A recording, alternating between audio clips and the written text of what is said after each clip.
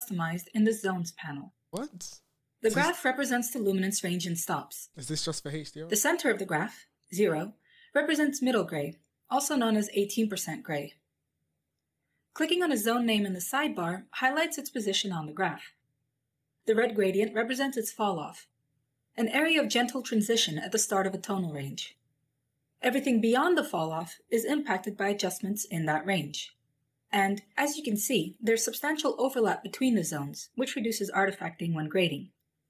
You can drag a zone line to increase or decrease the tonal range, or use the range and falloff fields underneath to change their numeric values. The black zone can be used to establish the darkest region in the frame. When working with overexposed areas, reducing the light zone exposure and adjusting saturation can help bring back details without needing secondary grading tools.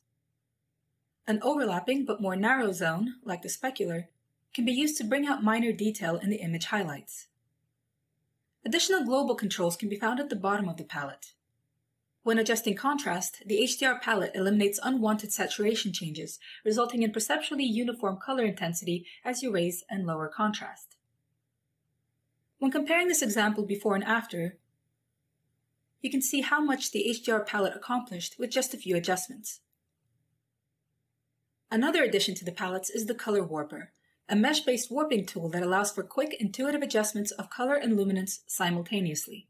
The expand arrow at the top turns the Color Warper into a floating palette that can be resized for better detail control. There are two ways to start using the Color Warper. First, you can click directly in the viewer and begin dragging to change the values. An orange highlight will indicate your selected control point and its position on the Color Warper grid. The second way is to click within the grid itself to select the necessary control points. As you can see, multiple hues can be adjusted on the same grid. Strange. A drop-down menu at the top allows you to switch between the two Color Warper panels, Hue and Saturation, or Chroma and Luma. The controls in the Chroma and Luma grid are similar, though this time the interface is an interactive 3D cube mesh, with the hues represented on the horizontal axis and luminance represented on the vertical. The waveform in the center represents the current color and luminance values of the image. Use the axis angle parameter to define the hue region you want to work on. The whole look of this. In this example, the low grid resolution makes it difficult to change the color of the sky without affecting the rest of the image. Controls underneath the grid let you change the division amount, increasing the Chroma and Luma resolution in cases where you need more color precision. The tools to the right allow you to refine your selection, and additional locking controls below allow for very precise color adjustments. By locking off a luminance section of the image, you can darken and color the sky without affecting the data in the shadows. Interesting. And then click on the clouds in the viewer and drag to adjust their brightness and hue for some chromatic contrast. Very interesting. Compare the image before and after to see how much detail the Color Warper has brought into the sky without affecting the surrounding areas. But look at the grid. The grid looks strange. Another major addition to the color page is the Magic Mask. This is a neural engine-powered secondary grading tool that can save hours of work by automatically creating and tracking masks to isolate a person or their physical features for targeted color grading. So what is it? At the top of the palette, two buttons allow you to select your preferred tracking mode, a full person, or a specific physical feature, which you can select from the drop-down menu. To begin tracking, click and drag in the viewer to draw a small stroke on the person you wish to track. Small strokes are better, as they will follow movement without interruption. The Mask Overlay button is used to review the predicted selection. What? If you're satisfied with the mask, use the transform controls to run an analysis. I ain't spoken to you in a while, man. Have you seen this update? This is crazy. After tracking, use the Mask Finesse controls to refine the resulting mask. With the track successful, disable the Mask Overlay and perform your secondary grade as needed. This before and after comparison shows how you can use the Magic Mask to pop someone out of a visually busy environment. Okay, so it looks like they're coming for After Effects now. Use the invert button if you wish to focus your selection outside the tracked person. I know, it's crazy, man. It's crazy. Oh no, it's frozen. Why is it frozen? Please, please, please, please, please, please, please. Please, please, please, please, please, please. After tracking, use the Mask Finesse controls to refine the resulting mask. With the track successful, disable the Mask Overlay and perform your secondary grade as needed. So what, is it on a new node that's This doing before and after comparison shows how you can use the magic mask to pop someone out of a visually busy environment. Use the invert button if you wish to focus your selection outside the tracked person. Interesting. This can be effective for grading backgrounds to be less distracting, or for some more creative application. Davinci Resolve 17 has undergone the biggest changes to its internal color management since it was first introduced. When you now enable Davinci Color Management in the project settings, you will see a simplified menu offering a list of common color workflow presets. Each preset includes a brief description of its intended use. The Davinci Wide Gamut and Intermediate Tonal Range is a new working color space listed in the settings. Davinci Wide Gamut features a wider gamut than the UHD Rec 2020 standard, the ARRI Wide Gamut, and even ACES AP1.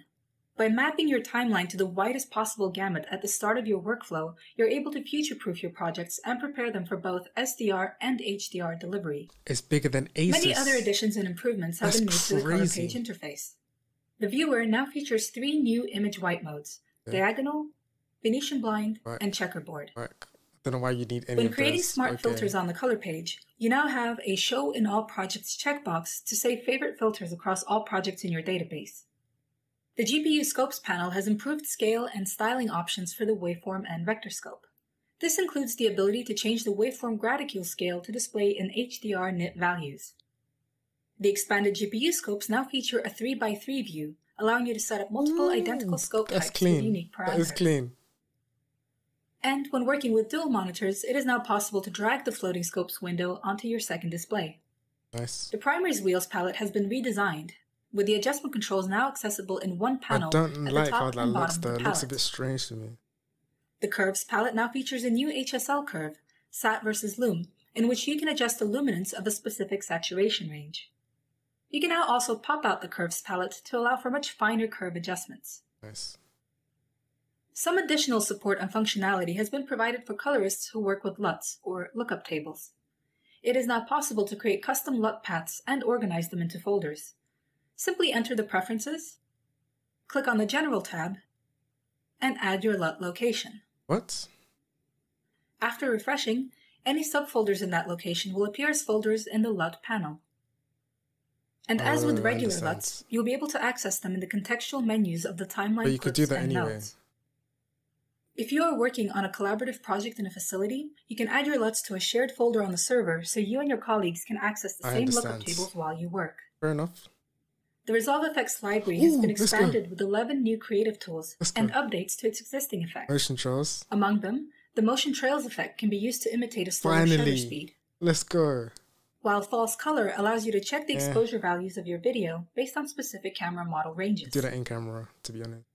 There's also a creative mode in which you can emulate posturization looks, like thermal or night vision. If you have a Davinci Resolve Advanced panel, these new features are supported with an optional redesigned keycap set. Advanced and Mini panels can now be connected to remote grading machines, and multiple clients can now connect to the same remote grading session. These are just some of the new features in Davinci Resolve 17's color page. So as you can see, this is a big update for colorists. Yeah, and a lot of the features in here have been used. Really hoping that it adds a new title. So it's really exciting to see these right now features finally getting into the shipping product. Now, if you're using the Davinci Resolve Advanced console, we have a new set of keycaps in Davinci Resolve 17. You can use the old keycaps, but there's now a new set of keycaps. There's been a lot of changes in Davinci over time, and so we thought the keycaps could be a lot better to support those changes, but also just in general have better usability than the old set of keycaps. Yeah, you're right. 100%. Now, the Davinci Advanced panel keycaps is a whole new set of keys. Now, there's the keys and also a tool to help you install them. Now, you can swap out each key individually. Each key is replaced. Every key's got a replacement. Now, the Davinci Advanced panel keycaps will be available now, and they'll be priced at $595. Oh. And once you've installed them, it's like getting a whole new panel because, the entire keycap set will be replaced. Almost $600 for So that's a pretty nice upgrade, and it's worth checking out. Now, let's talk about audio. We've got some really exciting updates to Fairlight. We've also made Fairlight more accessible to new users because you can use it better with a mouse and keyboard. It originally was designed, obviously, for the big studio consoles, so we've made some changes there. But there's also some very powerful updates in its feature set in general. So let's play the clip and check it out. The Fairlight page in Davinci Resolve 17 is faster and more powerful than ever with an enhanced edit selection toolset, automatic transient detection, look at that. comprehensive Dolby Atmos integration, plus the introduction of a brand new audio core engine and FlexBus customizable busing, clip-aware automation, and more. Let's start with the improved Edit Selection mode. This update takes Fairlight's multifunction Edit Selection tool and shortcuts to a whole new level with a more advanced toolset, live editing preview, and lightning-fast response time even during playback and recording. Edit Selection mode combines the selection arrow and the range tools to give you an advanced edit selection tool that automatically changes based on where and how you click. I think the big thing about this is the keyboard shortcuts for Drag Fairlight. the edges of a clip to trim the head or really tail. hoping that they've changed that. Drag the volume curve to change the level, and Option click to add volume keyframes. Move the pointer to the lower half of a clip for the grab tool functions. Click to select an entire clip and drag to move it. Click the upper half of a clip to set an edit point, or drag to select a range. The new Live Preview feature updates the viewer while you work, so you can see a live update while dragging a selection range and moving clips in a timeline. In Edit Selection mode, playback will always start at the new Edit Selection whenever you press the spacebar, so you can click anywhere in the timeline and instantly preview the audio from that point without having to move the playhead. Modifier keys offer additional functionality. Hold Shift and drag to extend an edit selection. Let's go. Option drag to duplicate a selection, and release the mouse to paste. And use Command or Shift to extend selections to additional tracks. In Edit Selection mode, you can solo scrub the audio for any clip anywhere in the timeline. Just hold Shift and Command while dragging over the clip. When you scrub a clip with the Edit Selection tool, the corresponding track is temporarily soloed. Nice. Keyboard shortcuts are the secret to unleashing the full power and speed of Fairlight's Edit Selection mode. Please, somebody can customize them now, please. For quick access to the Edit Selection toolset, use the right-click context menu in the timeline. Davinci Resolve 17 includes a set of shortcuts listed next to each menu option, tell us we can so you can learn it. as you go. If you're coming from another system, you can assign your own shortcuts in the keyboard customization window. There's even a Pro Tools preset to make the transition to Fairlight even easier. Use a standard 3-button mouse and modifiers for additional zooming and scrolling options. Hold Option while scrolling the middle mouse button to zoom horizontally around the playhead or edit selection. Hold Shift to zoom vertically around the selected track. Hold Command to scroll earlier or later in the timeline, or scroll without a modifier to scroll up or down to higher or lower tracks. And finally, you can hold Shift Option together to scroll the waveform zoom without changing volume. Davinci Resolve 17 also has transient detection, which can be used to automatically identify transients inside audio clips. Once detected, the transients can be used for edit selection. The combination of Fairlight's transient detection and edit selection shortcuts have the potential to further increase your audio editing speed and efficiency without the need for additional hardware or third-party tools. It's crazy. Davinci Resolve 17 Studio is now certified with fully integrated Dolby Atmos home theater workflows. Let's go. Studio users can now open, sync, and play back master files in the Resolve timeline. Let's preview a master file in the media page. Here, the internal Dolby Atmos renderer is playing the clip in a 714 channel format, but the file actually references all the content in the master file, up to 128 bed and object tracks. You can use clip attributes to change the output format to a speaker layout that matches your monitoring configuration. In this case, I'll keep the original format and create a new timeline with the clip. As you can see in the edit page, here's the new timeline with the 714 render, and I can sync and play the clip. The edit page looks exactly the same. In the Fairlight page, you can see the channels in the timeline and the Dolby badge to indicate it is actually a rendered master file. You can render the timeline in the Deliver page in an IMF package as an IAB MXF file or as an ADM broadcast wave file. You can also import a master file through the immersive audio options in the Fairlight page to recreate the full Dolby master file, including content, bed and object tracks, as well as panning metadata. To see the panning metadata, increase the track height and choose which panning curve you'd like to see in the timeline tracks. Each track in the mixer shows live panning updates during playback, Double-click one of the track pan controls to open the full pan window, where you can see the panning automation and controls for the selected track. Or use Fairlight's Space View scope to visualize all the objects used in the master file at the same time, so you can see how they relate to the immersive space and one another. Solo tracks to isolate their objects in the Space View scope.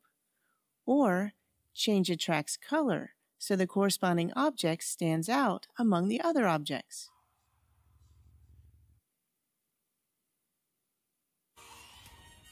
Whether the soundscape sets the mood of a scene. Playback and monitoring is fully integrated with Dolby's internal renderer, so you can monitor, trim, and downmix to standard formats. There's absolutely and export no a new way. master file when you're ready. There's no way. The Fairlight page offers all the tools you need to create, mix, and deliver immersive projects, or use the AAF options to import a session from another system like Pro Tools and finish it here in Resolve. The new Fairlight Audio Core engine is an advanced high-performance audio engine designed to let you work with up to 2,000 tracks of simultaneous playback Who needs 2,000? with extremely low latency on a single system. This completely scalable hybrid engine eliminates the need to run multiple systems for large format projects. It doesn't look like it's lagging at all, though. To support the new audio engine and high track count capabilities is the revolutionary new FlexBus busing architecture, designed for the ultimate flexibility in user-defined bus types and signal routing control. FlexBus uses logical, cascading buses I had to speak to some audio engineers because I have no idea what any of that means. Mixes for more control and better sound. Legacy fixed busing was rigid, with limited options for a fixed number of main, submix, and auxiliary buses. FlexBus offers a single user-defined bus that has the ability to pass signals from mono to fully immersive formats up to 26 channels wide and can be changed at any time. Bus outputs and sends can be patched one at a time in the mixer or all at once in the bus assign window. And users can control the routing of the buses in any way that's needed for the project, including bus to bus, bus to track, or track to bus. With FlexBus, you can direct signals to many different places at the same time to achieve complex mixing. For example, if you need to generate 2 mixes with different output levels, simply split the final mix bus to 2 more buses, each with a limiter set to the necessary output level, creating 2 different mixes at one time. Another awesome new feature in the Fairlight page is the ability to link separate mono clips so you can edit them as if they were a single clip. Once linked, you can also render the linked clips into a new multi-channel file. Here is the new multi-channel clip in the media pool and in the timeline. If you ever need to break a multi-channel clip into separate mono tracks, you just right-click the track header and choose Convert to Linked Group. Now you have mono clips in separate tracks that are linked as a group with a single 5.1 channel fader. And if you open the link group window, I'm you can definitely unlink completely the sick tracks, of the Davinci. leaving you all back the way, where you 100%, started with 100%. linked mono clips in separate tracks. Notice in the mixer that the mono tracks are still panned to the proper 5.1 Can Premiere do channel. this? And finally, No, to cannot. take the example full circle, you can always right-click to unlink them. Fairlight's powerful automation toolset has been upgraded as well, with new clip-aware functionality that you can toggle on and off with the Automation Follows Edit button. When enabled, automation data is added to the audio clips themselves, so edits will be reflected in the embedded automation. Move a clip, the automation follows. Nice. This also applies to clips that are copied and pasted somewhere else in the timeline. That's good. That's nice. Automation Follows Edit is great for tightening edits and moving whole scenes. To move an entire show, use the universal editing shortcuts to select all, Appreciate it, man. I'm going to keep releasing tutorials. Move the playhead, then paste. You know how it is. As you can see, all of the automation moved with the clips. Is there any particular These are just some of the exciting that you want new to see, audio features that you'll find on the Fairlight page in Davinci Resolve 17. Oh, here we go. You can see this is a really big update for Fairlight. We think it'll really help people who are getting started in audio post-production. Talk about edit. But we've also had a lot of people asking about getting it to work with a mouse and keyboard, a bit like Pro Tools. So we think it'll take care of a lot of Pro Tools people as well. But it's also got some really solid features for traditional Fairlight customers who are using the really big consoles. So it's really got something for everyone, we believe. Now, while we're talking about consoles, let's focus on that. We've got a really good range of fantastic studio consoles. Go from 2-bay all the way up to 5-bay. Now, originally, Fairlight only worked with consoles. That was came with consoles. Nice. And we've done a lot of work to make it work with a keyboard and mouse. And that really helps people get started because you don't need a console. But we do have a big gap between using it with a mouse and using it with a studio console. So we really needed something in between. Now, we've come up with a new console. It's called the Fairlight Desktop Console. We've got some slides to show you so you can see what it looks like. So you can see there it is there. That's a nice little slim console. 12 incredibly high-quality faders. And they're flying faders with touch sensitivity as well. Now you can see the transport controls there on the right-hand side with a really nice metal search dial. Feels really good. Getting into Blender controls on the top right-hand side. There's a whole bunch of channel LCDs with pan controls on them. But all those channel control LCDs just let me know in any of the comments in any of the all the knobs can be used videos together for a single channel. if you get stuck with So, for anything. example, if you push pretty the much read EQ button on the left-hand all of the side, comments. then all the knobs So, will become get back EQ to you settings. soon So as that's really nice. Stuck and stuff. And you've got all kinds of power. Those knobs can be switched across to do EQ, pan, and all the dynamics like limiters and compressors. Now it plugs in with USB or Ethernet. There's a slide at the back. You can see the rear connectors. You'll notice there's a HDMI connector there. Now the big Fairlight consoles have these really large LCD monitors on them. And we wanted the desktop console to have a similar feature. So this helps you move between the desktop consoles and the big studio consoles. So we think it's a really important feature, and it's an exciting feature as well. So you can plug a 1080 HD TV or computer monitor into the connector there. This is looking nice, but I don't really see channel summary of all the channels and the same, very similar kind of status as what the big studio consoles have. So that's really cool. Now there's loads of audio meters on the LCD monitor. All the busing's displayed there. But also the whole LCD can switch to focus on a single channel. So normally you see an overview there and you can see all your panning information. But if you select some of the processing, then it'll go to a single channel. And you can see there's a slide there that shows that. And you can see there's lots of information about the single channel and all the various processing curves and that. It's really amazing. So now I have one here set up. So let's pan across and have a look. And you can see one working, a real one. Now you can see it's an all-metal design. It's a desktop mounted, this one. It's got fold-out feet, so you can tilt it up. That's tilted up there. Desktop mounted. But you can also flush mount it in the desk if you cut a hole because it's got a ridge around the outside, so you can actually make it flush. Now all the faders are the same as the studio consoles. They're really good quality. They're the best quality possible faders we could find. You can see they're beautifully smooth and they just track nicely. Nice DC motors, beautiful bearings. Now all the faders and knobs are touch sensitive, so the knob here and the faders here are both touch sensitive. The UI will display when you're touching. It'll tell you that you're holding it.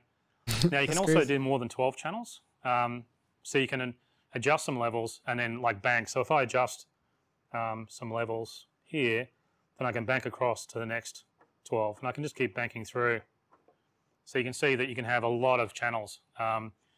Now we've got a really large multi-track project on this iMac. So if I turn on the automation, which I'll do with the button up there, there's automation controls here. You can second press play and you can watch all the faders move around and see how that works. And they're obviously all the flying faders there. You can see it go. You can even bank across while you're doing that. That's crazy. So it all just tracks, and as you can have hundreds of channels. It's really, really nice. Now you've got all the navigation functions on the lower left over the side there, so you can navigate the software from the panel. Now there's transport controls on the right side. You can see the search dial there. Now that search dial by default is actually jog, but it can also do shuttle and scroll as well. So for example, if I do shuttle, I can do shuttle. Sorry, that's scroll. So you can see I'm scrolling up and down the timeline faster, but normally it's just jog, so you can move around much finer control. Also, there's a zoom button down the bottom here. So you can spend a lot of time in audio zooming the timeline in and out, and you can do that from the search dial. So if you push that button there, and you can do that with your thumb when you're using it. Obviously, I'm using it from behind, but if you're on the other side, you can do it with your thumb and you can get all that working. Now, all your studio monitoring controls for your speakers are all up the top right here. And of course, the channel controls are really where all the power is. So each channel has an LCD and a fader and a knob. Now the way they work is the knobs and the buttons are on a single channel. So you've got a select button and a solo and mute and a knob. Now they work on an individual channel. So you can do level adjustments. Oh, I've got the automation on. You can do level adjustments and controls of pan. But you can then get all those knobs to work together. So if you press any of the processing selection on the left-hand side, So for example, if I'll press EQ so you can see what happens. Now if you can get the overhead camera and see, that's all the channel controls, and you can see the information about each channel. But if I push EQ, which I've done there now, what they've done is they've switched over. That's crazy. And now each knob is actually one of the parameters of the EQ. So if I adjust, like the gain of the high frequencies here, what I'm now doing is this knob is on, is being used to adjust just that one parameter. So it's really nice. You can use all the knobs to work together. So if I change to compressor, whoops, there's a compressor there. Now you'll get a whole bunch of compressor settings, and all the knobs will work together. So it's really nice. But it gets more interesting with the external LCD. Now, this is really exciting because we think that one of the great things about having the desktop console on the monitor here is it's a fantastic way of training people without using the cost of a giant console. Now you can see if I go back, I'll turn off the compressor settings, you can get the summary back on the monitor. You can see all the meters and the channel status, and it's very similar graphics to the giant studio consoles. And so the great thing is so what we're looking at right now is an overview of all the channels that you see here, and each channel has its pan position in 3D space. You can see there. But as I said, when the display switches over to a focus mode, that happens when you select any of the processing on an individual channel. So, for example, if I go back and press the EQ, and you probably noticed this before, now you can see that's changed over to a focused mode, and on the LCD, you can see that it's selected the EQ parameters, and it's also, there's a curve there, and if I adjust the gain, you can see that's adjusting there, and you can see there's a nice curve and everything on the front, so you can actually see what's going on. Same as if I adjust the compressor. Sorry, if I select the compressor, you can see now that the knobs on the bottom, the enabled settings have switched across to the compressor settings. So everything about the channel is displayed on this one display. It's really, really nice. And you get all this just by plugging in a monitor. So it's very, very cool. Now the Fairlight desktop console will be available before the end of the year. Super wrong. It'll be priced at $3,495. I was super wrong. I said we think it's the highest quality desktop audio console available. It's an amazing console, and it really fills the gap between a mouse and a studio console. I mean, I get it. I understand. And it'll be really exciting, I think, when it's available later this year. But it also just looks great. I mean, I think it just looks really nice. I mean, when you're playing, you see all the meters are up, premium materials and that. Really nice. It just fair enough. I think having the LCD on it's really, really nice. Now, I'll better stop, I guess, so I can keep talking. So, look, a lot of the one thing that we've also noticed over the last few months is a lot of Fairlight customers wanted to build custom consoles.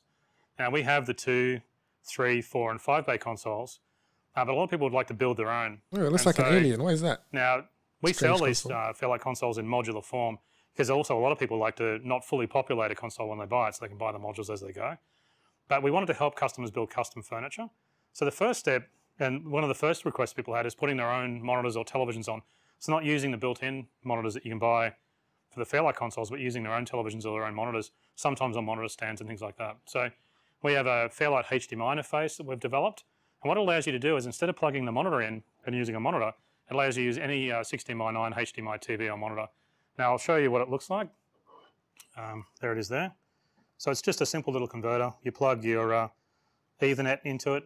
It looks like one of the big monitors. It's actually the same electronics that drives the monitor that's in the Fairlight Studio console. In fact, this electronics is also in here.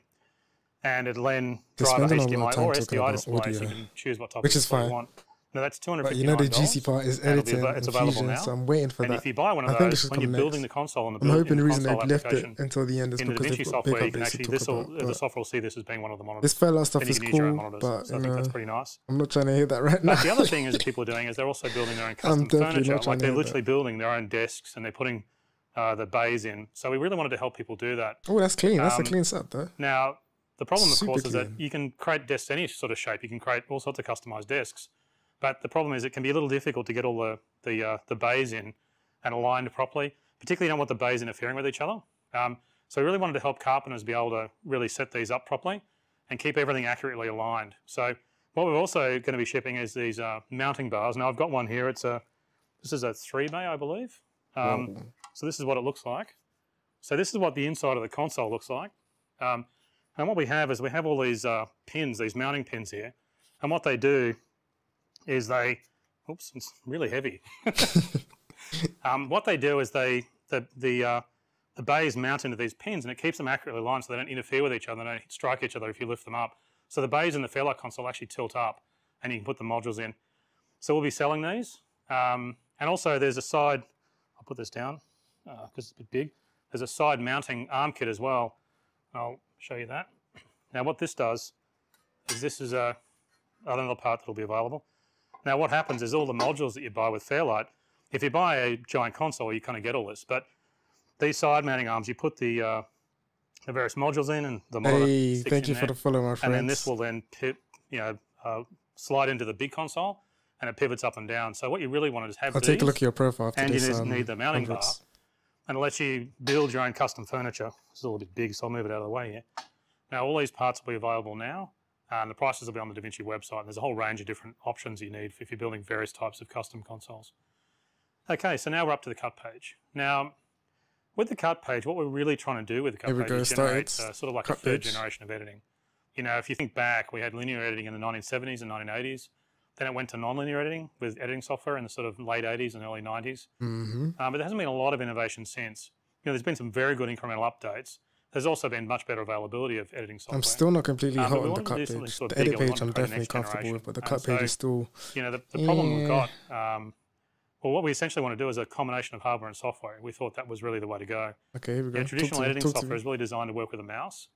And so the difficulty, of course, is trying to add any sort of hardware integration, and that's quite difficult. With the cut page, what we really focused on was designing a page that would work with hardware. Now, the Davinci Resolve editor keyboard is very traditional, but it's really the first step that we took. But it is very traditional. It's got the QWERTY keyboard, so it's kind of more like a keyboard that would work with a normal edit software. What we really wanted to do is go further, because that panel is really designed for older edit software in many ways because of the QWERTY keyboard. So we've been working on something else, and that's what we've been... Get to the point. That's where our focus was. Please. So what I want to do is introduce the Davinci Resolve Speed Editor. Now, it's different to a regular edit keyboard, and I'll bring one out. I've got one here. Okay. You see it there? I bet you this is going to be like 600s. And now it's different to a regular keyboard because it's only got the key specifically designed for the cut page. Okay. And so it's faster. It's much faster to use. But what I'll do is I really want to show you the cut page features first. So I'll come back to the speed editor later, and then I'll show you how that works. It'll be a bit less confusing that way. So let's go over to the computer. I'll put this down here. I've actually got an overhead camera. So I'll put that in the right position so we can play with it later. But what I'll do is I'll go across to the computer here, and we'll I still don't see why you'd get that over like remapping some of your keyboard shortcuts, but I guess so if you can cut across to the UI. Okay, the first thing we want to do is create a new project. Oh, okay, wait, hold on. This is different. Okay, we're in Fairlight. Demo. I just want to go to the cut page. Okay. Okay. Now we'll need to load in some clips. Let's go.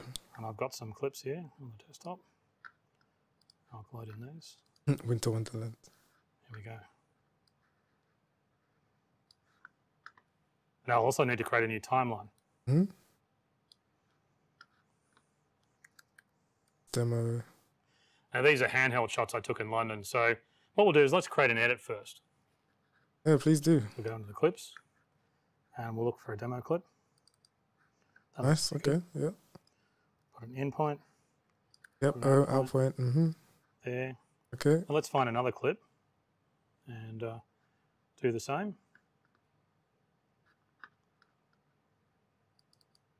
There's a nice clip. Yep. Now, one of the new things in Davinci Resolve is you can now manually edit time durations. So I've got a nice 5-second clip there. I can drop that into the timeline. Nice. So I've got a nice edit. However, let's use the source tape because this is actually how normally you would edit, but it's a little slow. So by using the source tape, we can look at all our media in one go. So I'll just go up here and select the source tape. Now I'm looking at everything I've got. Yeah, show me. So let's go and find a clip. I'll take this one. Select an in and out point. Yep. Select an out point. Nice. Append. Let's also find another clip. There's a nice clip of people walking. Scroll along a little. Out point and append. Okay, I understand why. We can also do a smart insert. So if you want to insert, you can see the indicator here. So if I find a different clip, like this one here, that looks pretty nice, I can just go smart insert here, and it'll insert it at this transition point, at this edit point here. See, there it is. Okay, so now we've got a nice little edit. Now, what's really exciting about the new cut pages is better transitions and a whole new palette design. So if we, first off, because we're going to be adding some transition, let's enlarge the what they need a little bit. You can see we can is new transitions and they need new titles because the titles are so bad. So if we go to the transitions palette, Please don't You disappoint can see a me. whole bunch of new Ooh, it's transitions, looking... and you can roll over the transitions to try them out. They're looking different. So let's have a look. So we've got the normal sort of, you know, okay, dissolves. Real time playback. Got some wipes here. Okay, not feeling it. What's you got? I've also got fusion transitions down the bottom here. So you can do all kinds of interesting things. Ooh, okay, here we go. That's nice. Well, that one's kind of interesting, isn't it? Not bad. Noise dissolve and burn away. So what we can do is we can add the transition just by dropping it onto the edit. And there it is. There. So we've got a nice new palette of transitions in the new cut page. If I can play that, and let's play through. Nice. Oh, nice. And I can also change the duration any way I want, and it'll then change the way the edit plays. Now we also have new effects in a new effects palette. Yes, please. So I can go up to the effects, and you can see all the effects. And there's a lot of effects in here. So you can see I've got a whole range binoculars, of CCTV, color border, effects. I've got drone overlay, like DVE. Blurs. There's a zoom blur. Yep, which is tutorials cool. coming on this, 100%. Mosaic. All kinds of interesting features. I've got stylized effects, color effects. I like how you can see in real time now. This is 3D Kia, Luma Kia. Let's go. Here's some of the stylized effects. Aberration, we already had that. Blank and fill, we already had that. Edge detector, we already had that. Dramatic. Stylized, we had that. Prism blur, we had that. Emboss, we had that. Drop shadow, don't remember it. Scan lines, had that already. Vignette. We've also got some other ones like stylized effects, texture effects. One's really fun one is analog damage, and I'm really shocked about how well it does. I'll drag it down. Yeah, that's one of my favorites. It's really quite amazing. We already it have looks that like an one, old VHS machine, and it's really quite accurate in what it does. So you can see if I play that, it really looks like an old VHS machine. Now, the other thing we've done down the bottom too is you'll notice that when you do add an effect, there's a larger effect icon down the bottom because that was a bit hard to catch sometimes. So one thing is also worth noting, all these effects are designed for feature film users. But, you know, we think they're also a lot of fun for everyone. But, you know, a good example of this is the lens flare and the lens distortion. They actually simulate actual lenses. So these go well beyond simple NLE effects because they're, you know, effects designed for high-end work, but at the same, so that we have to do them in a different way. They have to be sort of almost accurately implemented versus just making them look like, you know, like a lens effect. So they're really very, very high-quality effects. There's also new titles and a titles palette. Yes, show me. Some really nice titles. Show me. We've upgraded some of the titles, but we've also got some new Fusion titles which use the Fusion engine. So let's add a title and see what it looks like. So I'll give our timeline a little bit of space. See, we've got a nice title here. Yeah, that's not bad. I should move it across because it's getting in the way of our transition effect, as you can see it there. It animates on. Animates out as well. It's not bad. Down. That is not bad at all.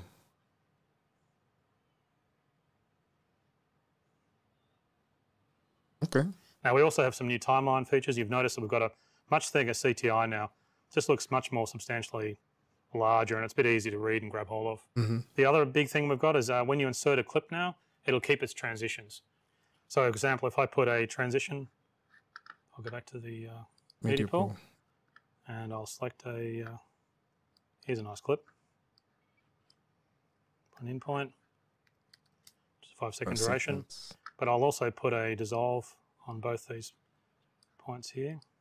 When I drag that clip into this point, it'll keep the transition on both ends. Oh, I understand. Now, when I move a clip, it'll also keep the transition. So if I grab this clip and move it down to here, it'll move the transitions with it. Interesting. We've also made some improvements to the timeline spacing. So when you go down to a large viewer, it doesn't have as much free space here. One of the other things we've done is if you're using a moving CTI, like where the CTI moves a bit like the edit page, we've now added the proper scroll bar in so you can scroll around. And this now works exactly the same as the edit page does. And if you want to work like that, then that's exactly the way the edit page works. Although I really quite like the fixed CTI. It works really well with the hardware panel when using a fixed CTI. We've also got another new feature in the cut page called audio trimming. This new button here, if you click this button here, when you do an edit, it'll turn the clips into audio waveforms. So it helps you do your trimming against the audio. And when you release, it goes away. The other thing we support is alpha channel keying in the timeline now. So you can drop clips in with alpha channels. And there's also a new chroma keyer. So you can do chroma keying in the timeline. And there's actually more information in the edit video, which I'll play next. Now we also have a redesign inspector. So oh my gosh, please show me. Button up here now, and you can see that the information is now all ordered by topic. So clean. So it helps you organize yourself. You can see what's what, including metadata changes, video changes, and more. Now the inspector is common between the cut, edit, and media page, so you get some commonality. And also the inspector live updates. So let's have a look at that. So if you go to the audio, I'm so excited. I've never been so excited to edit. Make some changes here. Yep. Now when you scroll along, you'll see it live tracks. I understand. Now the inspector works on both the timeline and clips in your bin now. And you can also edit timecode and dates. So if your timecode and dates aren't right, you can also change those. Nice. So let's check that out. So if I've got a shot here, I go into the file, I can change the date. Oh, this is so useful. Because normally you have to go all the way back to the media page to do You can also open transitions in Fusion. And there's more information on that in the Fusion video coming up. Yes, please. Now there's also been some big updates to the bin. It now correctly flattens the bin in the source tape. And that's really important because the source tape eliminates media management. You don't need to do media management with the source tape because you can visually browse.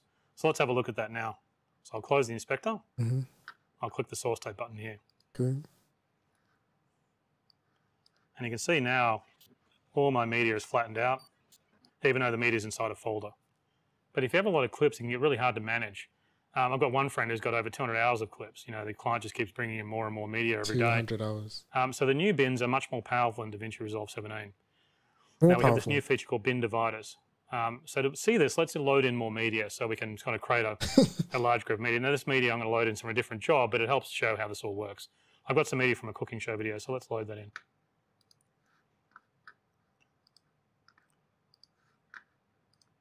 Now I've got all my media in the one bin.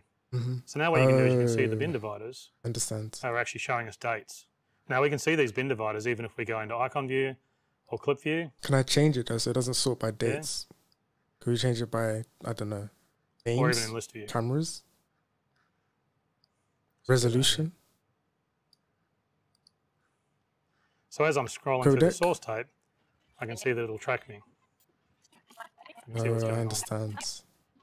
I've got a lot of media here. Now we've also added new sort modes. So there's other sort modes that we can use, and the bin dividers will change based on the sort mode. So let's have a look at the sort menu here. You can see we've got a lot more items. Yeah, there we go. Date imported, scene shot. That's what I was talking about. Clip name. Clip color. And you'll see the letters. So now the titles have become letters. See. Okay. Or I can even sort by clip color. But of course, there's no color assigned to any of these clips, so they're all the same. And I can also sort by scene and shot. Now you can see scene 1. Even sort by camera, I just saw. That's what it said camera. Now the bin has an unsorted section for any clips that don't have metadata. But we can use the new inspector to organize these clips. So let's check that out. Yes, please. Now let's go into this clip here and we'll open the inspector up. Go to file and we can see we can actually, you've got no scene information in here. In fact, if we go and click on that one, you can see it says scene 1. It's going to save a lot of time. Click on this one, it says there's no scene information. Now we can update these clips really quickly. I can select on auto select the next clip, so it makes it even faster. I can then type in scene 2 and enter. Nice. And now it's gone and let's go. Automatically, what it's done is it's gone and taken that clip, added scene 2 to it. It's sorted it in the bin to scene 2's location, and it's automatically selected the next clip that doesn't have any metadata on it. So I can just go through here and update each one of these. Saves so much time. Let's make some of them scene 3 as well, so it'll give us some variation. And now you can see that the bin it's updating on the has left sorted as well. them all, and they've all been assigned their spots. Now, normally you just copy what's on the slates into this metadata here so that the clips would actually match the slates that have been done. Or obviously the metadata could come out of the camera and the clips, like these clips, for example, already say scene 1 because they come out of a Blackmagic Pocket Camera 4K and that has metadata support. But what it means is that the bins are always sorted correctly, even if you're going to the timeline and doing work on the timeline. I'll close my inspector. Or you go back, whenever you go back to the source tape, your bins are all resorted. You don't have to keep doing it all the time manually. Now, another powerful feature is we can actually then focus the source tape by the metadata. So this is really exciting. What it means is that we can zoom into a region by pressing the source tape button, and it'll then focus on that region. So, example, if we're scrolling along and we're now in scene 2, if I push the source tape button again, it'll now only show me scene 2. So it means I can go into scene 2 and then work just on scene 2. If I push escape, it'll come back out. And if I scroll along, I'm in scene 3, push the source tape button, now it's in scene 3. Push escape, it'll go back. Normally the source tape, if you put an in and out point, it'll pushing source will focus on the area between the in-out points. But if you don't have an in-out point set, it'll now focus on the region. So now I'm in scene 1. I can go and click the source tape button again, and now it's showing me just the Winter Wonderland media from London, and it's not showing me that new cooking show stuff that I brought in because it's zoomed into scene 1, and all these clips are all being tagged as scene 1. Now you can do that with any type of metadata. But all this lets me move between scenes really quickly and then focus in and zoom into the scene that I'm working on and zoom back out when I want to see everything. Now all this works much faster on the speed editor. So let's just pop across here for a sec and have a look. And you can see how this all works because we've got these big buttons for the source tape and the timeline on here. So it's really quick. Now you'll notice it's actually running. If I scroll what? Up and it's not down connected the to anything. Source tape, here you can see like there's nothing plugged in. So obviously it's Bluetooth and that's how it's working. It's got a couple of big batteries in it too. So let's have a look and see how this works on the speed editor. So I can just scroll up, and if I push source, I go in and I push escape and I come back out again. I can scroll down here and push source, and now I go into scene 2. And if I push escape, I come back out. Like there's an out points, okay, I understand. The scene 1 media, I just push source and there I am. So you can see really how fast that is. The speed editor makes it so much quicker to do this. It's much more and this is a much more natural way to navigate media. You know, it's really based on what the shot is and not where it's kind of located on your disc. I understand. And from an editing point of view, that's much better. I mean, all the editing software is always focused much on really where your shots are on the disc, and that's not really the way you edit. What you want to know is what the shots actually are. So we think this is a whole new way to visually navigate media, and with this focusing, it's really much more exciting and it's much, much more powerful. So let's go back and we'll see what we can also do, because we can still navigate by file path. So let's have a look back here. Now, you might be getting folders of shots from clients, you know, and like my friend was, and you want to really look at the folder. You might be scrolling along and see something in the folder and go, hey, what else is in there? So we can show you that the file path feature in the new cut page is also much more powerful. So you can see the file path up here now, and that's showing the folder where the media is. And as I scroll around, you can see the path will change. Okay. So what that also means is I can navigate down the path as well as up the path. So if I click on that, now the source tape is showing me just the content in that folder. And if I click back, I get everything. I can scroll along to these shots here, and I can then click on the cooking show. I can see just the cooking show clips. And every time I do it, the source tape rebuilds. Updates. So it allows me to navigate by file path if I really want to. I wonder if this is live rebuilds yet. every time. Another problem we have is icon view is not very detailed. There's not a lot of information with it. And the list view has no image. You can see if I look at these three these three bin views, there's just not a lot of information on them. This one doesn't have any visual of what you're doing, and this one doesn't have a lot of information. So we have a new view called metadata view. Please show me. If you click on that, you can see we've got a metadata file. Let's go. Scroll up and down the source. That's nice. I'll go back to that is so useful. And you can see the media there. I'm hoping that you can change stuff like. So this lets you see the clip codec. and its information. And the title will change based on the type of resolution you do. So for example, if I sort by time code, you'll see the title change. Frames per second. I hope you can change it. Code. Change the metadata view. Date and time code. If I sort by scene and shot, it goes back to showing the scene and the shot. Okay, cool. I think if we change it to camera, the title changes every time. All this makes editing scripted work a lot easier. And the bin dividers remove all the manual work of working out where you are. You can move from scene to scene. It's just seamless. You can zoom in, zoom back out again. You can select shots visually. It's all automatic and instant. As soon as you select the source tape, all this happens for you. It's all assembled for you automatically. So it's very exciting. Now, there's also a lot of other cut page features, so I'll show you some of those now. Now, Davinci is much, much better at relinking clips. So if you've moved a folder, you can relink clips really quickly. Do tell. Let's go back to the clips and we'll have a look. What we'll do is we'll move one of our folders. We'll create a new folder here and we'll move our Winter Wonderland media into there. Now the interface will have lost track of all that media. See, it's all gone offline. There you go. So if you move media and you want to relink, you can do that really easily. And the relink icon's up here. Nice. It'll now show a relink. It'll enable. I can select a location. Back to the desktop, there's my untitled folder. There it is. And when I select it, it relinks all the media for me. Nice. There it is. So it's super fast now to relink media. I bet. There's now a whole new media manager as well, which lets you export projects out and pass them to other people. So let's check that out. So we go into the media like XML files. management. I get a new media manager window.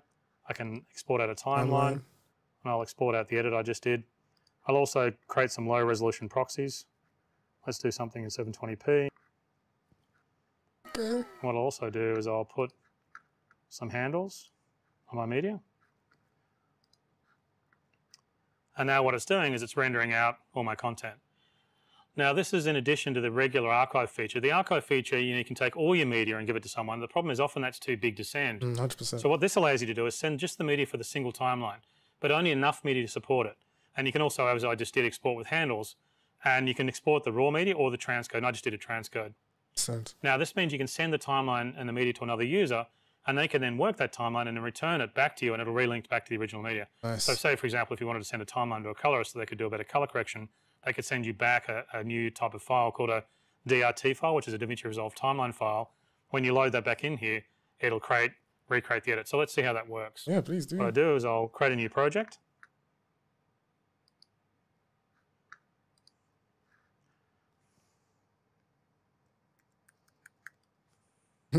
Color. And I'll load in my media that I just created on the desktop. There it is there. And there's the shots I need. And I'll also load in my DRT file. I understand. So it's kind of like an XML. DRT file is a timeline file, so it's very small. It's kind of like an XML file. There it is there. There's my timeline. So this is what it would be like if I was a colorist and I've just imported the media you've given to me and the timeline. So if I go to the color page and I select some of this, wow, look how small the color wheels are in this view.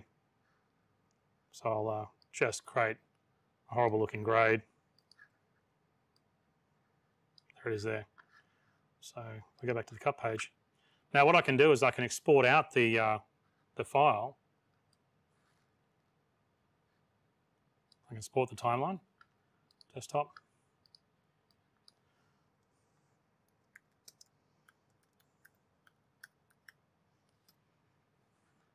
Now if I go back to my other project. Oh, so is he just going to import the timeline and not the clips, because the clips are already linked? I can now see what the colorist has given me by importing that timeline file. There's my new color correction. So it's like an XML for real. Bang. Nice. That's got my terrible color grades in it. Interesting. There it is there. And that's relinked back to the original media. So the great thing about this is only the timeline file needs to be sent back. And the DRT timeline files are really small, so they can be emailed. Now the remote user can also send you constant updates. So if you've got someone who's doing a large job and they're doing constant work, they could keep sending you DRT files back, and you can just keep loading them in. It'll link back to your original media, and you can see the work they're doing as they're progressing. Nice. There's also been some improvements in the viewer. We've got a full screen button now, so you can go full screen and play. I probably should get rid of this change back to my original edit because my color grade wasn't good. We've also got safe area and safe title markers now, which you can turn on. There's a menu for those, so you can set all kinds of aspect ratios. There's also a better quick export menu window as well now. You can see we've got more items in there and it fits better. So you can see there's some really nice updates to the cut page. But now let's have a look at the speed editor. So the big question, I guess, is why did we develop the speed editor? Well, we didn't want to waste space on a QWERTY keyboard, which we really felt like is probably designed sort of as a modification of a normal keyboard for traditional editing. But we wanted to design a keyboard specifically for the cut page. We wanted something to work better with laptops. We also wanted something that worked with your regular QWERTY keyboard. If you really like that keyboard, you can keep using it because this works in conjunction with it. That's why it was Bluetooth. I don't know how I feel about it though. So obviously, as I mentioned before, it's Bluetooth and it's got an internal battery. Now the USB, if you look at the back there, the USB can be used to charge it, or you can use it with USB if you don't want to use the Bluetooth. But the reason we did Bluetooth is there's no cable, so it can sit in front of your normal keyboard, and that's really important. Now I've got an overhead camera, so if we cut to that, we can have a look at the regions on the keyboard and I can explain what's on here. Now all the transport controls are on the right-hand side here. There's a search dial on the right. That's a solid metal search dial with roller bearings. You got your shuttle, jog, and scroll buttons there. Now there's timeline and source tape selectors. You know, when you push the timeline, you're on the timeline. Push the source tape, you're back on the source tape. What happens if you're in the edit page? Now you really use all this with your right hand. Your left-hand side is for your editing functions, and that is what you use with your left hand. So what it means is you're sort of editing with both hands. You know, you're kind of looking for shots here, and you're working with your left hand. Now there's really large in and out buttons. And so the top, sorry, before I mention that, I forgot about the editing functions. The editing functions are up here. And this is where you do your smart insert, append, ripple, overwrite, close up, place on top, and source overwrite buttons. And you've got the big in and out buttons here. You can find them by feel. There's a slight gap in here so you can find them. And then there's a whole bunch of trimming modes, and that's an incredibly powerful feature of this. And then there's transition types. You can select between types of transitions. Now in the top middle is the general functions. There's a whole bunch of random, well not random, but different functions here. In the lower middle is the camera control, camera controls for the sync bin, which I'll get to. And then of course you've got the play and stop bar, which is very traditional for a keyboard. So let's see what it can do and really show how fast it can be. Now I've got a monitor just below the camera here, so it lets me actually use the speed editor here while I'm talking to you. And we'll use the overhead camera so you can sort of see what buttons I'm pushing. And it'll be a bit more uncluttered than if I try to use it in front of the computer. So we've set up a separate monitor here. Now what I'll do is I'll create a new project and I'll import the Winner Wonderland clips into that so we can do some edits and we'll show you how it works. So I'll just pop back here for a moment to do that.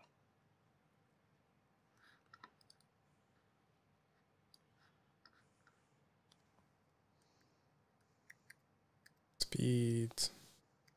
Edit. And I'll load in some shots. Oops, I can do that here. Oops, I've got my Winter Wonderland shots in there now. I'll also create a new timeline. So we've done that now, and let's create some edits with the speed editor keyboard. Now what we'll do is we'll select the source tape so we can see what shots we want to get. And we'll scroll along to see what we want to get. Now, what we want to do is we want to select these shots and put them in the timeline. So we'll scroll around looking for nice shots. I'm just using the search tool. I'm using the scroll function. If I want to get really accurate, I can use jog. So let's get some of this shot there. That shot there looks good. Place an in point. I'll place an out point. This is a very fast way to find shots. And all I need to do is go and add in with the append button. So I've got one shot in my timeline, and now we'll go and do it to another. So let's have a look around. Now I don't need to do anything. I can just keep looking for shots. There's an interesting looking shot. I'll append that. Interesting. So I've got two shots on the timeline. So you just go along here looking for different shots. Now we can resize the viewer. There's a resize viewer button on here. And so if I push and hold this button, I can resize the viewer. So I can do that with the search dial. Now because we're looking for source media, we'll actually make the viewer nice and big. Now using in and out points is quite slow, so we can do it without doing in and out points. Now you'll notice on the front of the smart insert and the pen buttons there's a word clip. Now these are the bunch of buttons on this keyboard have secondary functions, and in this case by selecting those I can insert the whole clip without needing to put in and out points. So let's clear the in and out points, and then we'll go along and we'll just put some clips in. So let's append a whole clip. Let's have a look for something. Let's find some of the feel. That looks pretty good, so let's put that in. That's the whole clip. And we'll look for another store. That looks pretty good. Append that. Just did an autosave. Let's see what else we've got. Scroll along, looking for something. Oh, that looks pretty good. I'll append that. I don't know why I got so many shots of food. That's probably a bad sign. So we've got a bunch of clips in the timeline. I just added those in just by pushing append. So you can see this is why it's so important we start on the source tape, because you can just roll along looking for clips and drop them into the timeline. Well, now let's do some trimming. So we'll go back to the timeline.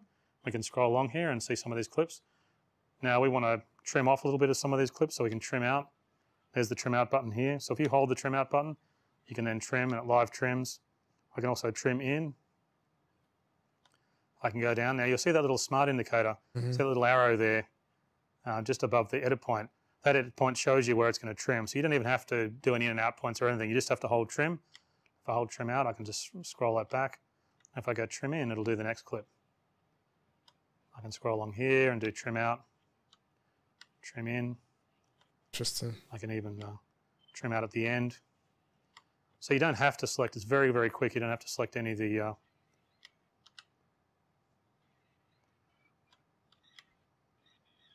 you don't need to select any in and out points or anything like that. So the great thing about that is that you can just, like, I think trimming is probably one of the most powerful functions of the keyboard and makes it so fast. So now we've done some trimming, let's go and add some dissolves. Now you can select transitions down the bottom here just by turning on and off. So normally you've got to drag and drop transitions, or you can do a keyboard shortcut. We have a button that allows you to turn on and off dissolves. So let's do that. So go to the front of the timeline. I can pretty much push a dissolve, scroll along. He's nowhere near it and he's pressing it. And add transitions. Now everything's got a nice dissolve. Yes. I can play and I've got my nice transition. And I can do additional trimming. I get it. This would work really well for broadcast. Another thing I do is I can remove the dissolve just as quickly. So let's have a look at that. So if I roll along here, I can pretty much go along here and remove the dissolve. It's actually even narrative work, excuse me. Just as fast. Now, I can also change the default duration of a dissolve, or I can change the duration. So if I put a dissolve back in, I can go along here and I can go you have a custom transition duration, and I can change the length of it. So say if I want faster transitions that are 10 frames long. Cross dissolve. Oops. There I am there. Now I can make that the default transition duration. So the way I do that is I double press, and that's because it's got a set key on the front. And if I double press the transition duration, now that'll be the default transition duration. Nice. So if I go along and create my transitions now, I missed one back there. Now they're all the same format, so I can change those anytime I like. Nice. Now some of the other rep modes is I can roll transitions and slip and clips. So let's have a look at that. So if I come down here, I can roll by pushing this roll button here. I can roll the transition up and down the timeline. I can also slip the clip. I can slip clips either side. I've got slip in. Oh, sorry, slip source. So I can slip the clip there, or I can slip the destination clip. I can also move a clip up and down the timeline, and that's very fast. So let's have a look, see how that works. So if I hold the move button, the clip will highlight, and I can just drag it down and then release it. Nice. Now to move the clip up and down the timeline. I have a nice full screen button up here. If I want to play full screen, I can just go and push the full screen button and then play. I push the escape to go out of that. Now, if I'm working and I want to trim and edit, what I can do is I might want to review that last edit. So if I double push the full screen button, it'll now take me a couple of seconds before the edit point and then play through it. So it's a really fast way of reviewing an edit in full screen. And if I double press it again, it goes right back to the same spot. Interesting. There's also a button to adjust the audio level of a clip. I've got the audio level button just here. So if I hold that, I can adjust the audio up and down. You see it there as I adjust the search dial. You see the audio level going up and down on the clip. I can also add markers anywhere I want. If I double press, the word marker is in front of the audio level button. So if I double press it, now I get a marker. Nice. So I can add markers if I need to fix something later. I want to come back to it. And in fact, if I want to change the color of the marker, it'll put down the marker that's on the right-hand side of the user, on the left-hand side of the user interface, be kind of useful. just on the left of the timeline. My only concern is a lot of the things he's saying, you can actually map I double press and hold. Your mouse, like my mouse. And it'll bring up a nice marker color window. So I can select a new marker color. I have a lot of different buttons on my mouse. I can scroll along. And I've customized my workflow around that color. So the majority of some of the things that he's saying. There's also a snapping function, but snapping works a little bit different with the speed editor. That would be when you're using snapping in the UI, it tends to be magnetic. It'll snap onto the edit point. With the speed editor, what it'll do is it'll pause as you scroll through the edit point. So if I turn snapping on, there's a lead indicator to highlight it there. There it is there. Now as I scroll along, it'll stop and pause for a moment on markers, and it'll also pause. I also want to know if you can use this on a cut page and not just. So it'll pause for a certain number of degrees of rotation of the search dial. That's how that works. Now, I can also insert new clips and keep the transitions with the speed editor as well. So if I go to the source tape, I don't think go along and look for a new clip. So I want to get a bit of that.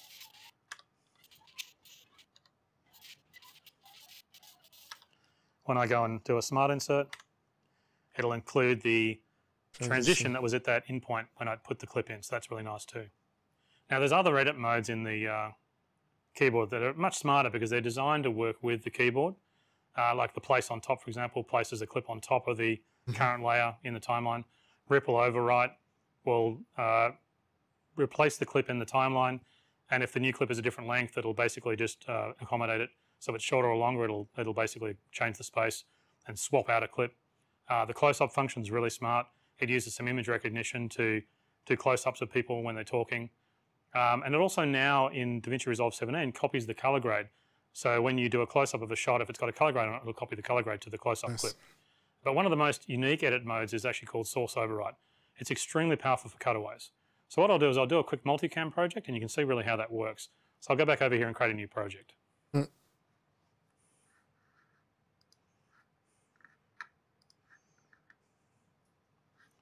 Go over here, go new project.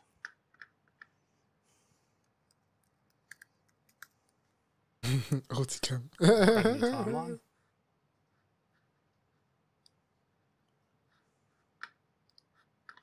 I'll also bring in our multicam media. What's that from the cooking show? Which is our cooking show stuff. Now I'll come back to the speed editor and I can click source tape. I can find my wide shot. Now what I want to do is lay down a base layer from the wide shot. So I'll scroll along and have a look. Genius, yep. Oh, there it is. Like a so true editor. Actually, I can just push the append button and it'll drop that whole clip down into the timeline. So there it is there. Now what I want to do is I want to create some cutaways. Now the first thing I'll do is I'll set it to video only because once I've got my base layer, I've also got my audio track. Now what I want to do is find some video cutaways and drop them in. This is where it shows you what the source override function really does. It's very powerful. So let's go back to my source tape. Let's look along and find, oh, we've got some nice shots there. Well, actually, let's get the shots here where they're using the, they're cutting things. Let's have a look at that. So she's cutting something here. But he didn't. So if I go and create an in point on that and an out point, I can show you how the source override function works. So now I've got that shot. Now the great thing about source override, it'll place the shot in the timeline on the layer above, synchronized to that base layer, because this is a different camera view. So let's go and push source override. And there it is there. That's nice. Now if I go to the timeline and have a look at that, I'll see that cuts away nicely. That's nice. And that's all synchronized. You don't need to care about what you're doing. Okay, I understand. You can pretty much just run along looking for good cutaways. I understand now. Anytime you find anything, you can drop another cutaway. So let's find another cutaway. So this is the power of speed. Okay. There. Well, let's find a different, we'll go to a different camera actually. That's fine. Oh, the wok, this will be good. Yeah, there's some good stuff here. Let's find, oh, that's good. Yeah, the power. Yeah, he's scrolling through pretty quickly. That bit there, let's have a look at that. I'll put an in point. I guess the file. Out point, source override. Let's look for something else. While she's putting in the ingredients. In. Out. Yes. It's also right. So I can just pretty much go along and add in cutaways. And there's all my shots, and, and they're just laid on top. And you see they're perfect cutaways. Now that's great. You can just run along looking at all your camera sources, find different cutaways and drop them in, and they'll synchronize to the timeline for you. So it's very fast to use. But the problem is, what happens if you have multiple cutaways? This is where it gets really exciting, and this is what the sync bin is for. So the button up here for the sync bin, if I press that, what it does is it goes off and gets all my synced angles that synchronize to this point in the timeline and shows you all those angles at the same time. So you can see them all there. And I've got 6 different angles. So as I scroll along the timeline, I've got a bunch of different views and I can work out what to do. Now this is kind of the reverse of looking at cutaways. Because before what we did is we added, we found a shot and added it to the timeline using the source override. The question, of course, is which cutaway? The sync bin shows us all the camera angles all at the same time.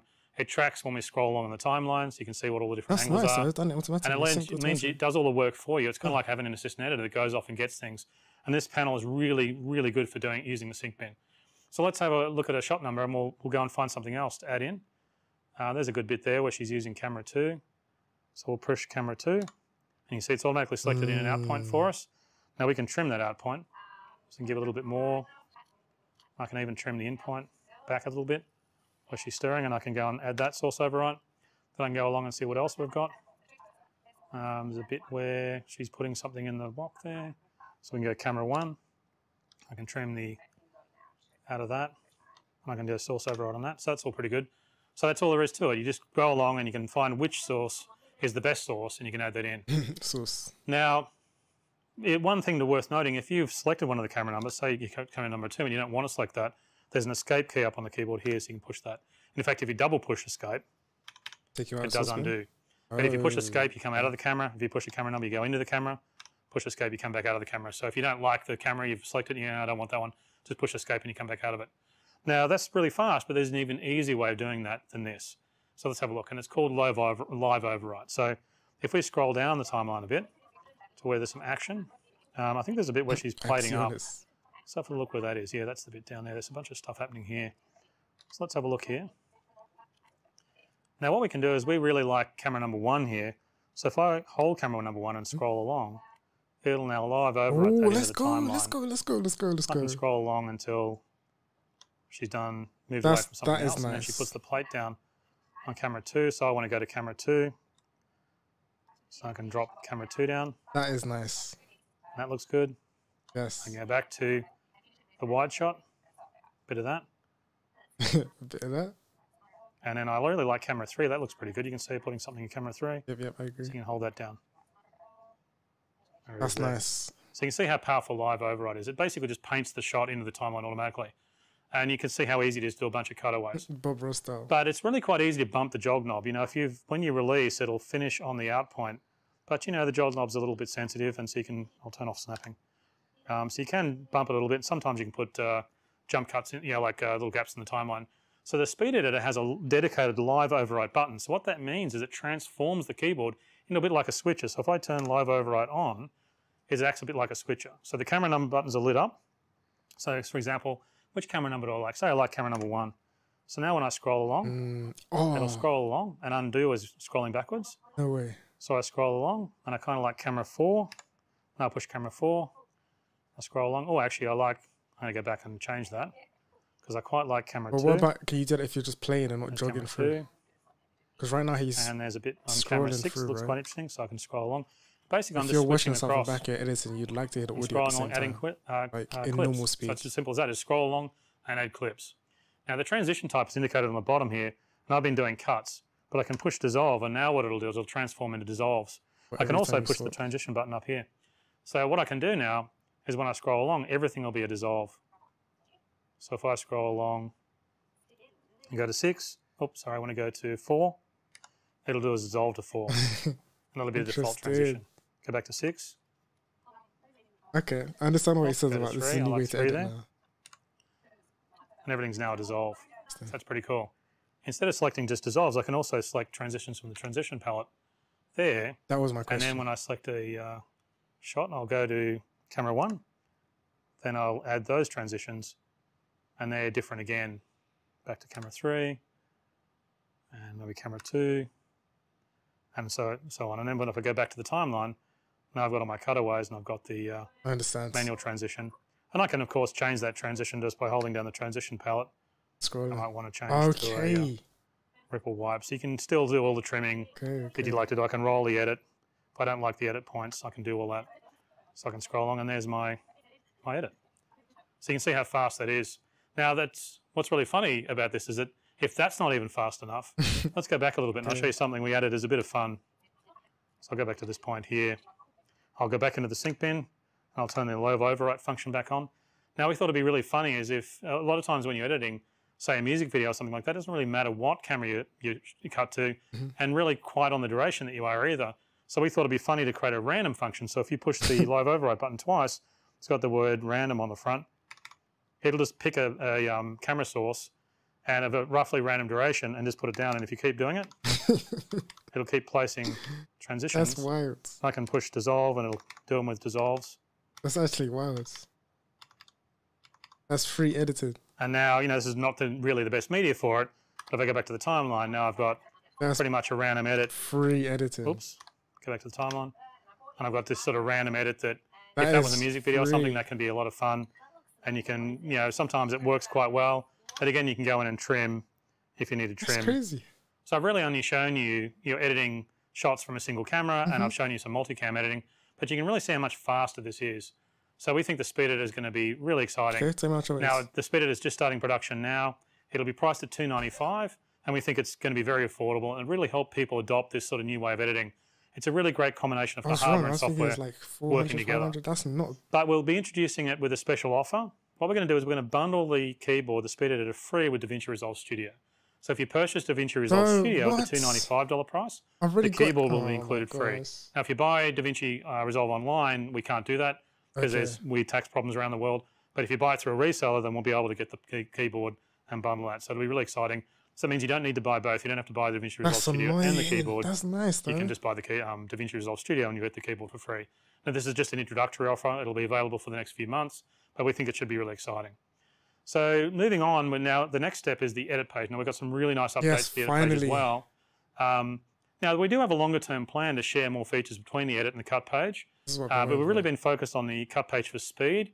because the pages have different uses. So we've really been focused on the individual pages for the moment, but you will see in future updates some cross-pollination between the cut and edit pages. However, let's play a clip from one of the trainers to show us what's new in the edit page. Show me. This is what I've been waiting for this whole day. There are dozens of new time-saving features and creative tools for editors in Davinci Resolve 17. When working with multi-camera projects, it's easier than ever to set up and sync angles on the edit page timeline. You can let Resolve do the hard work of aligning multiple clips using either timecode or audio waveforms. Let's go! Once you have your clips synced, it's now simply a matter of creating the multicam clip directly from a timeline or compound clip. Perfect for ensuring the different angles are set up and aligned just the way you need. What? Davinci Resolve 17 now supports better handling of interlace footage for both editing and delivery. New options in the project settings allow you to deinterlace the footage using the Davinci Resolve Neural Engine for much higher quality results when integrating archive footage in your progressive edits.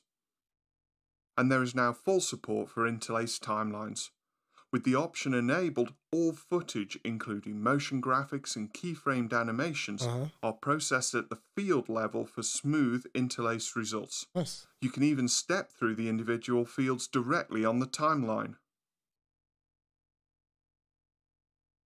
Adjusting a traditional 16:9 timeline for the square or portrait delivery formats common to online and social media used to mean resizing and manually tracking content to the new aspect ratio. Absolutely mine before. What you got for me? In Davinci Resolve 17, Smart Reframe uses the Davinci Resolve Neural Engine to automatically identify the main focus of the shot, it's game changer. Adding keyframes where necessary to keep that subject in frame.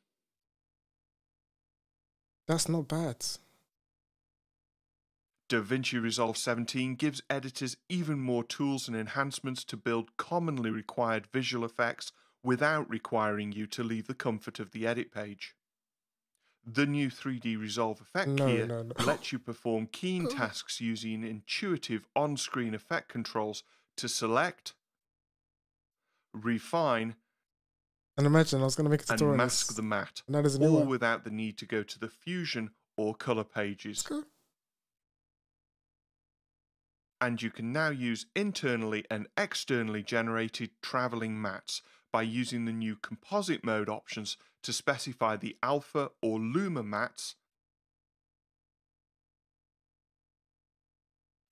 and the foreground layer to combine multiple images together for creative results. Interesting.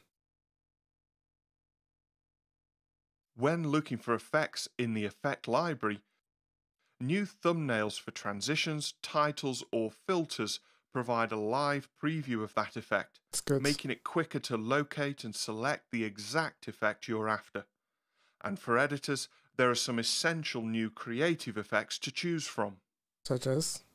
The new transform effect allows you to distort your image.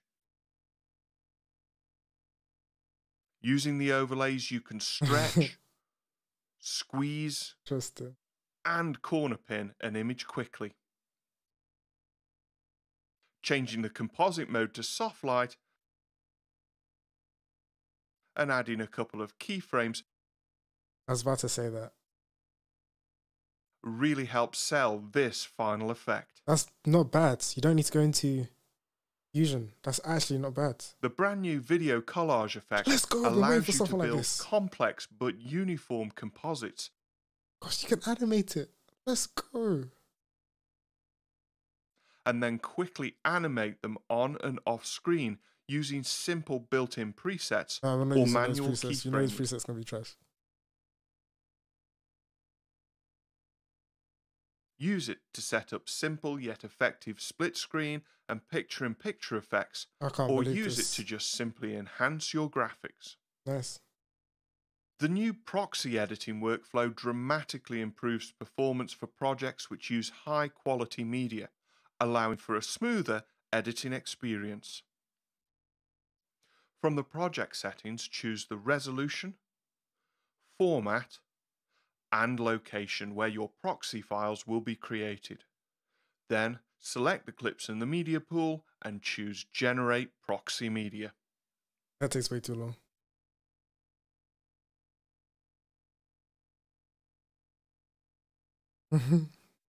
Alternatively, you can link to any type of externally generated proxy media. Simply select a folder of proxy media and Resolve will automatically align it to the appropriate clips in the media pool. And the original media is only a click away. Just turn off the menu option to bypass any proxies and use the original media for grading and effects work. You can choose to include the available proxy media when creating project archives, or simply selecting the proxy media option on its own will allow you to create a more compact and portable project archive, allowing you to easily transport entire projects between edit systems, whether on hard drive or via cloud storage. These are just a few of the many enhancements that Davinci Resolve 17 brings to your editing workflows. So you can see some really nice features in editing in Davinci Resolve 17. You know, some of the features are common between the two pages, but we think both ways of editing are very powerful. And you can always switch between the pages or use both, so that's really nice. Now we've also had done some good updates for Fusion as well. There's much better integration with editing. So let's play the Fusion demo video and have a look, and we'll see what's new in Fusion. Well. The Fusion page in Davinci Resolve 17 introduces several new features. These include Fusion Effect templates, shaped nodes, an anim curves modifier, the ability to convert and modify transitions, audio playback and waveforms, let's go finally, and several user interface updates.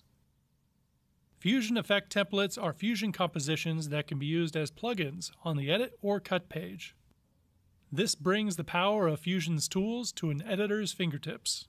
As an added bonus, these templates are stored as text files that are small enough to email to people on your team or share online with the wider Davinci Resolve community. The old version of it. So I've currently changed it, but give me...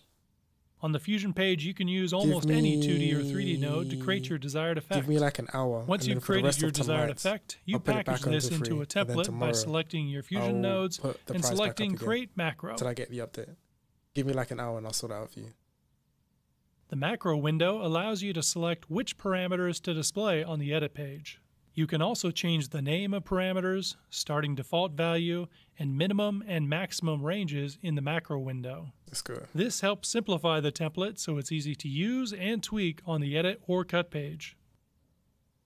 Back on the edit and cut page, this plugin is now available to apply to any clip and adjust to get the final result you want. You can also create Fusion Effect templates that make use of more than one clip to create a multi-layered effect.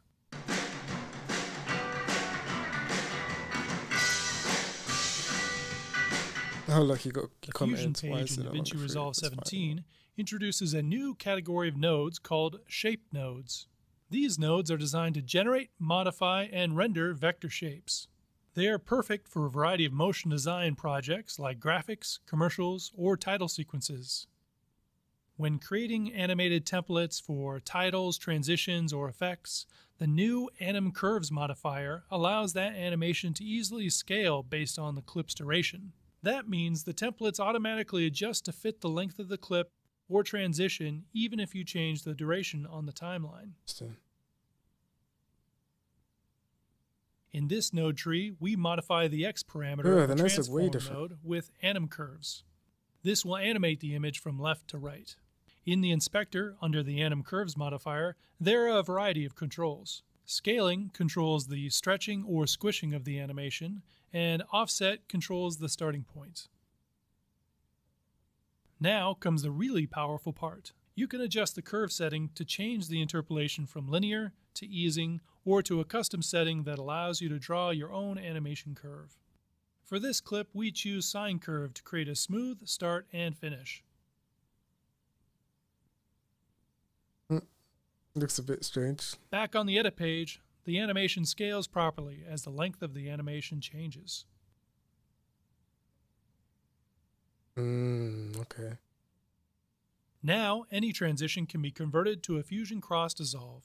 This allows you to customize a transition however you would like using Fusion's toolset. To modify a transition, we add any standard transition to the timeline.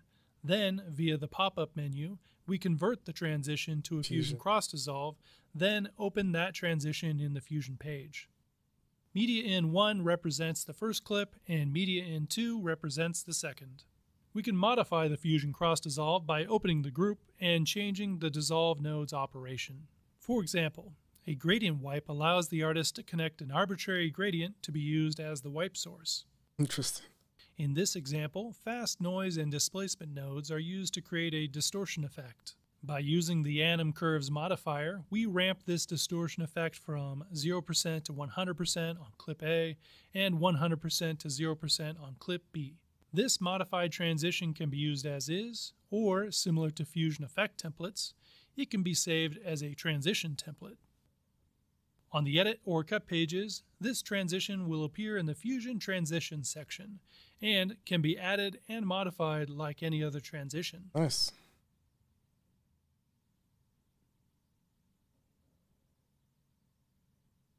Audio playback and visual waveforms are now available on the Fusion page. This makes syncing VFX to a musical beat, sound effects like gunshots, or audio cues from a narrator a snap.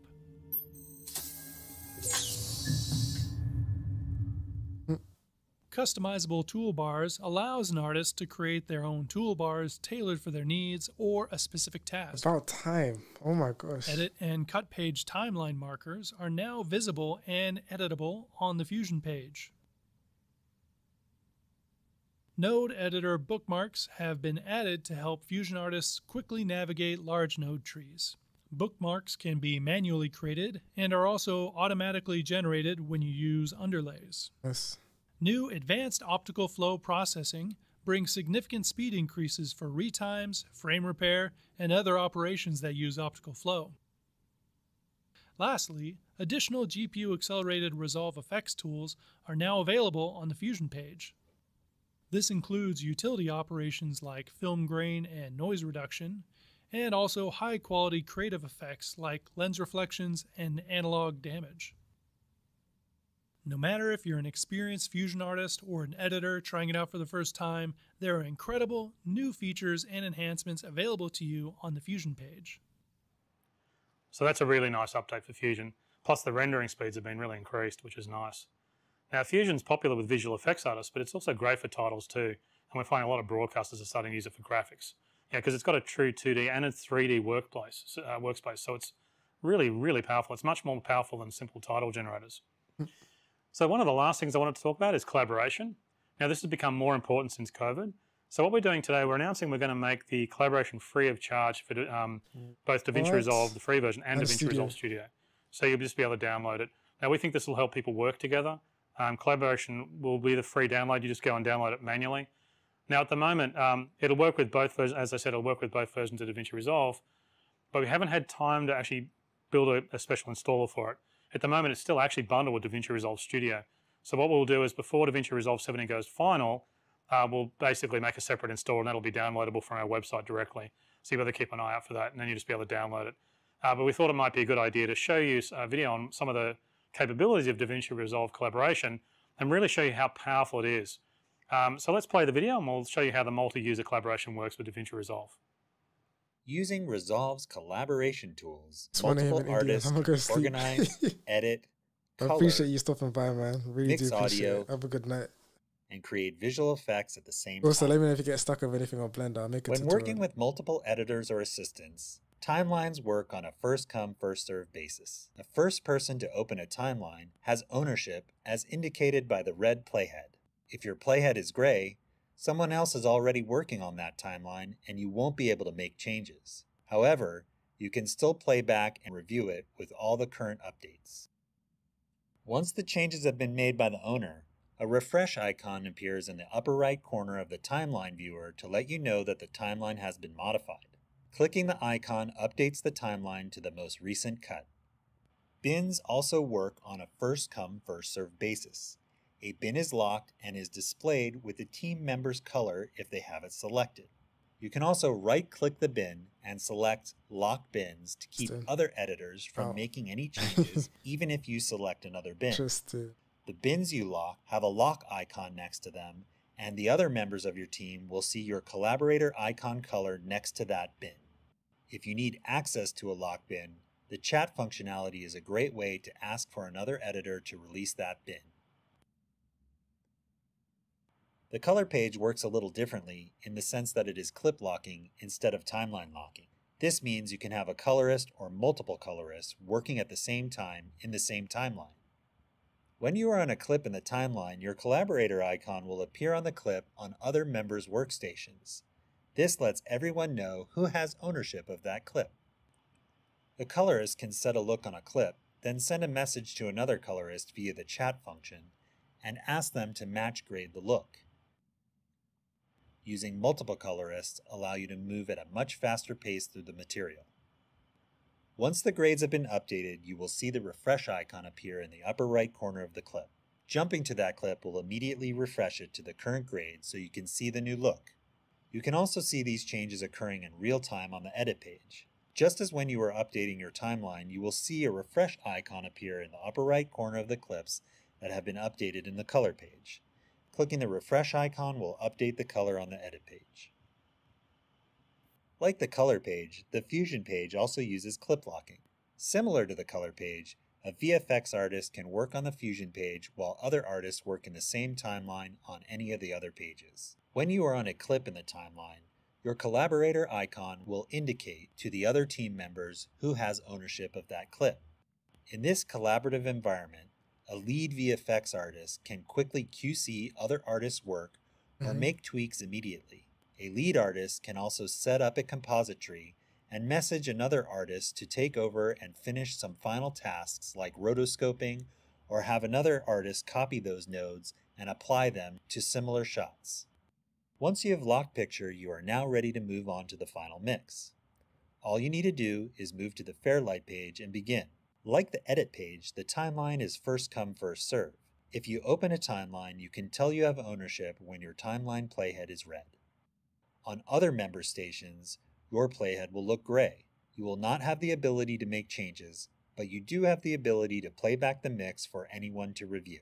Just as when you are on the edit page, you will be able to see any updates that are made on color and Fusion in real time. With the collaboration features in Davinci Resolve 17, your entire team can work simultaneously on the same project to edit, grade, composite, and mix faster than ever before. So you can see collaboration has a lot of power. It's integrated so well in Davinci Resolve, and it's used by a lot of high-end facilities. It's powerful enough for big feature films, but we think more people can benefit from it, which is why we want to make it free of charge. So Davinci Resolve 17, it's a big update. Now what we're going to do is we're going to make a public beta available today. You'll be able to download it once the website goes up. It'll be Davinci Resolve 17 will be a free update for all Davinci Resolve customers. We think it's the biggest update in the history of Davinci. Well, that's a big statement. It's got a lot of really polished features, and I think this will really upgrade the work you do. It'll be really exciting. Yes. So that's about all we have for this update. Congratulations. I want to thank the engineering team who worked really hard on this update and really long hours in some difficult conditions. That's it for me, guys. I'm going to make some more tutorials because this is a huge update. I'm going to wait for this to go live, then probably get started on some tutorials. So just stop by watching, and I'll see you when I release my next video.